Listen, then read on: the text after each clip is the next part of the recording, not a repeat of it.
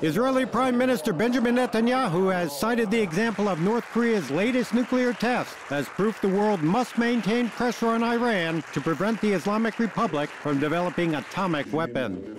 In a speech in Jerusalem, Netanyahu said sanctions alone could not stop Iran from acquiring a nuclear bomb, and that military action must be maintained as a plan of last resort. Despite United Nations sanctions, Iran has defied international demands to scale back its uranium enrichment program.